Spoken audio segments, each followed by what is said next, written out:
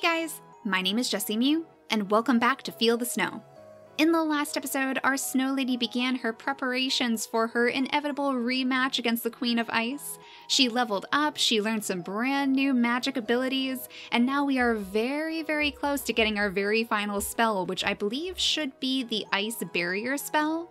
Let's see, the Ice Barrier. I have been hard at work leveling up our Snow Lady in between episodes, so we have all 5 of our skill points right in our Ice Spike spell, which means the next time we level up, we should be able to unlock this one. So this, I think, is going to help us out quite a bit when we go back to the Queen of Ice, because it should make it so we should be able to at least defend ourselves against all of those tiny little ice minions. I think the Ice Spikes will do a pretty good job of getting rid of them too, because it seems like it just helps us out in general when we're trying to fight a whole swarm of enemies, and we have had a lot of enemies to fight way down here where we typically go to find all of those mechanical creatures. We were actually trying to grab up some of these little fiery crystals last time. We didn't manage to get any of them though. I did go back there to gather up some more recipes, and we do have a ton of those tantalum recipes now. We have the tantalum sword, the shield, the armor, and the bow, but we can't actually make them yet because we need those tantalum ingots. So we just need the ore, and supposedly we can make it with the furnace, so I would assume that we should be able to gather up these different items and maybe take them along with us to our battle. We might as well head down there and see, because we do need to get that one last level for that very final spell. Of course, I also made sure to get rid of a whole bunch of those dark zones for the extra mana points. We have 10 points of mana up on the side of the screen now, so that should make it much easier for our Snow Lady to keep casting her magic. It does take quite a bit. It drains our mana quite a bit when we use all of these different spells. And speaking of which, I forgot that mana potions were even a thing in this game, so we now have 9 mana potions sitting in our inventory to use up as we go about our day casting all of our spells and our magic. We might as well put some of that mucus in our lamp too, because it would be nice to actually be able to see where we're going while we're stumbling our way toward that biome. The only problem with that biome is that it takes so very long to run to. I'm hoping that there's going to be some place there with one of those teleportation pads, just like Toadolf's house, because that would be so helpful if we could just go there instead and just zip all the way down there. I would imagine that at some point, maybe as we get further in the story, there will be something for us to actually accomplish in that biome, because we did have to go to the barren landscape to, I believe, rescue Joe's cart. Is that what we did for him? His cart of like sweets or something? And now we're in the ice caves trying to defeat Ninus, so maybe we're a little bit ahead of ourselves going out there trying to defeat all of these mechanical crabs and whatnot, but it is giving us a ton of experience points, so we might as well keep up with it. It's a lot easier to level up when we use those hooded nightmares as opposed to all of these tiny little guys nipping at our heels. They don't really give us too much, and of course they don't have any new recipes to give us either, so it seems like it would just be a little bit more beneficial for us to keep using those different nightmares instead. The hooded nightmares also give us those dense textures in the new biome, and that was what we needed to create the Archmage hat, I believe. We just received that recipe as well, and that would give us a little bit of a boost in our magical abilities. Now, I'm thinking that we probably want to keep our warm hat on, because I do remember somebody telling us, and I think it was actually Joe, that we would need to keep our Snow Lady warm while we're in the ice caves fighting Ninus. So I would just assume that there's probably a good reason for us to keep the warm hat on her instead. Though I wonder if that means that maybe we could get affected by the ice magic too? Like if we use the ice magic on the enemies, then that typically slows them down, but we've always had our warm hat on our Snow Lady, so we've never really seen the effects that it has on her. I'm not sure. We'll have to try that out at some point though. Once we're done with Ninus, once we're completely done with her and she's gone from the world and we don't have to worry about her ice magic anymore, we'll experiment a little bit and see if there's any difference if we go into the ice caves without the warm hat. For now though, let's try to be sneaky about this as we gather up some of that tantalum ore. If we sneak around the outskirts of this little biome, then we might be able to get to the crystals without being noticed by those crabs in particular. The crabs are very, very hard to get rid of. So if we could maybe get to those first, we might be in a better situation, because so far, every single time we've gone to those fiery crystals, there is always some sort of swarm of monsters there waiting to chase us away. So if we can get there before they spawn, then maybe we could sneak a couple crystals out and then go on our merry way trying to gather up the rest of our experience points. Let's see, let's stay on the very, very outskirts, and we'll make sure that we don't gather the attention of any of those crabs. Or no, of course, as soon as I say that, we find a crab. Oh, great. And this is one of the ones that actually shoots lasers at us too, so it's a little bit trickier, because of course, in the time that it takes you to charge up your magic, this one is already shooting at you just like that, and those lasers do stun you a little bit from casting your magic. Now, I'm a little bit worried about fighting Ninus with all of the magic too, because if her attacks also stop us from casting, then we might have a little bit more trouble than we bargained for. Let's see if we can get rid of this guy though. There we go. And no new recipes, so I'm thinking that we are getting very, very close to the end of the potential recipes that we can make from this biome. But we have a lot of things to make as it is. We have a lot of different tantalum items, so I am really looking forward to upgrading our tools yet again. Now, we must be pretty close by now. We're almost to those crystals. I think I'm going to go to these because they are right by the edge of the biome, so hopefully there won't be too many monsters standing right there in the middle of all of those crystals. I would imagine that this is probably just where they spawn, like surely they want to protect this area. We just have a slime up there though, and that guy's not too bad, so let's see if we can very quickly sneak one of these crystals. Let's see, is this going to work? It doesn't actually seem like we're picking it up. Do we need something else to gather up these crystals, I wonder? We haven't received any recipes for different pickaxes, so I'm not sure if maybe we're just missing a certain tool, but it definitely doesn't seem like we can pick it up with our pickaxe. Unless this is like Minecraft's obsidian or something and we need to just mine it for a very, very long time, but that seems unlikely. That's very strange. I wonder if we actually have to defeat the Ice Queen then. I wonder if she would give us something special if we did that. I'm not sure. Like when we defeated the Great Slime, we actually met Joe. He returned to the settlement and he opened his little sweet shop, which gave us access to some items that we didn't have yet. So maybe if we defeat Ninus, something similar will happen and we'll get another friend in the town to buy stuff from. Before we attempt that though, we definitely need to get that very last level so we'll be able to, oh my goodness, cast that ice barrier spell. Let's go ahead and get rid of this guy because they do give us quite a bit of experience points, and as long as we use our magic properly, then he shouldn't even be able to catch up to me. We should be able to just completely obliterate him with all of our ice magic. There we go. Not too hard at all. They're getting much easier for our snow lady to take care of all by herself. It does take a lot of mana to do that though. That took a lot of mana off of her, so we'll let her eat one of her little snail meals, and then once her mana regenerates, we'll go ahead and try to beat this other Reaper on the other side of the screen. I knew I saw one over here. Where did you go, little guy?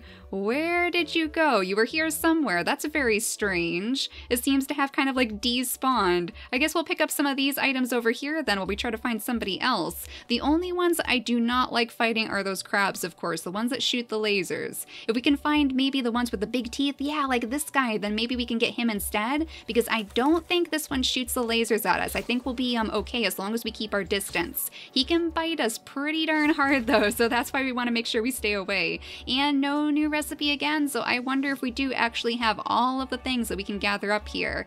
We might as well go ahead and get rid of these little slimes too. They are much more resilient, oh my goodness, than the slimes that we're used to. And they drop those oily liquids too. I actually wanted to see if maybe we could use those in our lanterns. We usually use the mucus from the regular slimes, so theoretically that should work, right? You would think that some oily liquid would be good fuel for a lantern too. Let's see, let's go ahead, oh my goodness, and pick this one up as long as I'm not going to get that guy's attention. Yeah, there we go. We managed to sneak that one away, and let's see if this works. Yeah, we can use it for fuel. Excellent. I don't know if that was actually worth more though. It doesn't seem like it. It seems like it's the same amount as the mucus is, at least for the fuel in the lamp, so we might actually be better off just getting rid of the regular slimes because those are much easier to get rid of anyway. So maybe not the most efficient use of the oily liquids. We'll have to to see if we can make anything else out of them maybe. There could be some special recipe that we haven't received yet that we can use those for. But for now, we are so close to leveling up. Oh my gosh, just like one more and then we'll be done. In fact, if we go ahead and hit this guy down here, let's get his attention, run away a little bit, and then hit him with our ice spikes. There we go. Sometimes we can do some really good critical hits too, as long as I am facing the right direction. It doesn't help if you're facing the wrong way, Jess. There we go. Just a couple more hits here. Our ice spikes. Yeah, that should be it. All right, now we should be able to get our very last spell. So the ice barrier is going to surround us in a barrier made of ice shards that inflict damage upon contact with the enemy. And I just feel like that is probably going to help us get rid of all of those tiny little ice minions that the Queen of Ice likes to spawn so much. So let's see, if we open up our portal here so I can hopefully rearrange our inventory a little bit, then it might be easier for us to use this on some of the enemies, because I definitely want to test it out before we go to the ice caves. So we have our mana potions at the ready too, and this is actually a perfect time because it just turned to night, so we should be able to find some of those nightmares as well.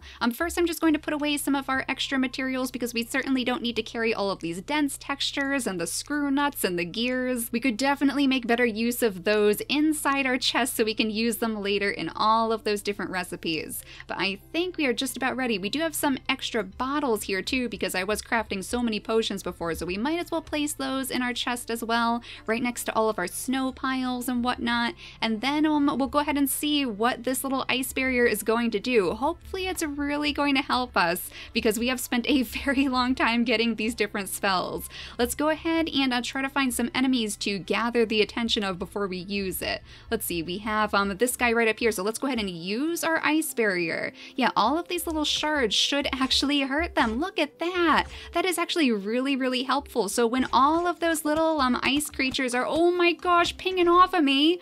Whoa, okay. That was a little bit rude. I got a little bit lax there on our defense apparently because I thought we were safe with our barrier, but we're not gonna let that happen again. Oh my gosh, that was crazy. That cooldown is actually quite high too, so we'll have to keep that in mind. This is certainly not the type of spell that we can spam right in the middle of battle, especially because it takes so much mana to use. I believe it was 4 points, but yeah, let's go ahead and let our snow lady heal up after that. It did take quite a bit of health off of the crab though. It looked like about 20 points per hit, so maybe if we level this up even more, then that would be more beneficial for us to use later on.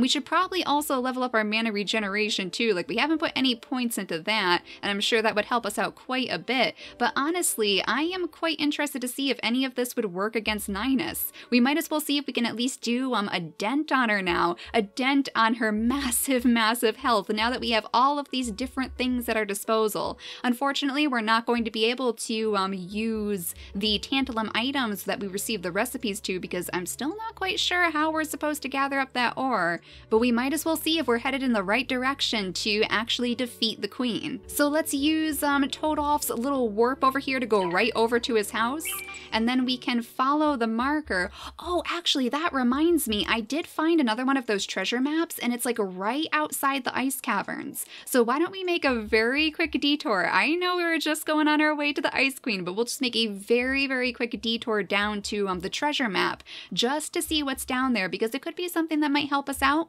We might get some more potions that we could use, or maybe a very special item. Last time we dug up some of the things at the treasure map areas, we received those blue mana rings, I want to say. We are still wearing one. The other slot got taken up with our lamp, but we have a blue ring that regenerates our mana a little bit faster. So hopefully we'll find something even better over here if we can just zip over to wherever this treasure map is. Oh no, but I forgot about the wolves. Oh geez, great. Let's see if we can make him guard, because then we should be able to go around the other side and hit him. Oh geez, but he is really hitting me. Why don't we try to use our magic instead? Whoa, one hit and he's done with our ice spikes. Okay, so I guess our snow lady's attempts to become the most powerful wizard in all the land is slowly really becoming a reality. Though honestly, it doesn't seem like she has much competition at this point, aside from Ninus herself. And once we get rid of her, then it's just us. It's just us with all of our magic abilities. Let's see if maybe this will heal us though, because we do need a little bit of extra health. Oh, it's our little battle pet, our battle firefly pet. I forgot about you. Even better than health is our battle firefly pet. And there's another one of those wolves, but you don't scare me anymore. Now that I know I can get rid of you in just one hit with our ice spikes. So much easier than trying to travel around the other side of him when he finally guards. So much easier. But let's see, we must be really close. Yeah, we're almost there. We're almost there. I knew it wasn't too far away from the ice cave. So let's see if we can figure out which one of these snow mounds. It must be this one right here. It seems like it's really, really close. So let's see. Oh, it's a different type of ring. Okay, what's this? A red ring. Health regeneration. Okay, I mean, that might actually be pretty good because then we wouldn't need to use all of those health potions. Let's see, how does that work? Not bad. I mean, it's very, very slow. You wouldn't expect it to be too fast, but at least it's something. And now we don't have to worry so much about using all of those health potions. The only thing is, now our mana regeneration is going to be much slower, but once we don't really need to use the lamp anymore, then we could probably put that back on the second slot and gain our regeneration back. For now, we'll just rely on all of these mana potions, I guess. That's really all that we can do. And get out of here. Get out of here, little wolf. We don't need to see you anymore. We'll gather up that wool, though, because we do actually need that for the new types of armor, so we might as well keep them. But yeah, I think we'll give it a try. We'll see if maybe we can defeat Ninus. And this thing again. One of these things. Last time I set off a trap that actually blew up the chest. How do you think we get rid of this? Like, I guess we're not supposed to step on these little buttons, right? Let's see if I go in between. Nope. Nope, that didn't work. Okay, so as soon as you step on that wood, it seems to blow up the chest. There must be a way for us to get into that chest, though. It can't be a complete trap, right? There must be some way that I'm missing. But let's follow our quest marker and let's go try to defeat Ninus. We have to get to that portal again that the shaman opened before he unfortunately was killed by that awful adventurer. And then we'll see if we have any better luck defeating her this time, now that we have all of these different spells, now that we have a little bit more knowledge about what to expect in her battle too. We definitely need to try to take care of those crystals that she spawns, I think. It seems like those were kind of the sources of her power, so if we can maybe get rid of those as soon as she spawns them in, then we should be in a little bit of a better situation. But let's see, we're almost there, I think. There we go, and there's no use waiting out here. There's no use putting one of our own portals down because this is going to take us right to the queen herself. I wish I could say, but talking won't help. Such insolence. Death is your only saving grace. Die. All right, let's try it again. Let's see if we're any more prepared to take care of the queen of ice. She is shooting all of her spells at us, and there's that vortex spell again too, but our magic does a pretty decent amount of damage on her. Oh my goodness, but hers does as well. I almost forgot how hard those actually hit. Now, she hasn't summoned any of her little creatures just yet, none of her little minions, but we'll have to keep our eye out for those. And if I can dodge all of these tiny little shards that she's shooting, then we should be okay. I want to make sure that we have enough health potions on hand to soak up that damage. Oh, there we go. She's summoning her crystals now. It looks like she actually summoned the purple one first. Maybe that means that we have to hit the purple one before the others. Let's see. If we sneak up here and slash it with our sword, that gets rid of the purple one. And then, was it blue next? Was it blue? That's the next one in the line, but I want to be careful now. She's summoning her creatures, so let's go ahead and summon our barrier, because that should really help us as we're trying to scoot around here and hit the other crystal. And now the red one too. Well, we got rid of all of them, and it looks like her barrier is down, but we're going to have to be careful not to get completely obliterated by all of her friends, just like last time. Let's try to get rid of these two guys with the spikes. There we go, one hit and they're done, and now we can try to hit her with our ice ball magic again, because that does quite a bit of damage for us. Okay, that time she definitely did blue first. It was blue, purple, and red, so let's go over to the blue one and hit that, and then we'll hit the purple one too, and then the red one way over here. Yeah, it doesn't seem like she spawned in the minions that time, so maybe we're onto something. Maybe we're getting somewhere. Let's try to hit her with the ice ball now that she doesn't have her barrier up though. Now is definitely the time to do as much damage as we possibly can, especially because her little minions are gone, so we don't have to worry about them nipping at her heels. We have like maybe a quarter of her health down, maybe just under a quarter, so we are slowly but surely getting there, but there's her barrier again. Let's drink another one of our health potions and then zip up there. I'm not sure which order she brought the barrier up this time because, oh my gosh! Oh my gosh, I didn't see the colors. Okay, apparently purple was not the right choice to make. So we're going to have to keep a very close eye, I guess, on which colors she uses first. There definitely seems to be some sort of pattern there. I mean, we did much better. We definitely did better, and I think if we have some more health potions on hand, and as long as we stay very close by her so we can see which colors she's changing her barrier to first, then maybe we'll have better luck. I think we can do it though, guys. I think we can definitely do it. We'll make sure that we have plenty of mana regeneration potions so that we can use our brand new ice barrier as many times as possible, and next time we will see if we can finally defeat the Queen of Ice. So thank you so much for watching today, and I'll see you all next time. Bye guys!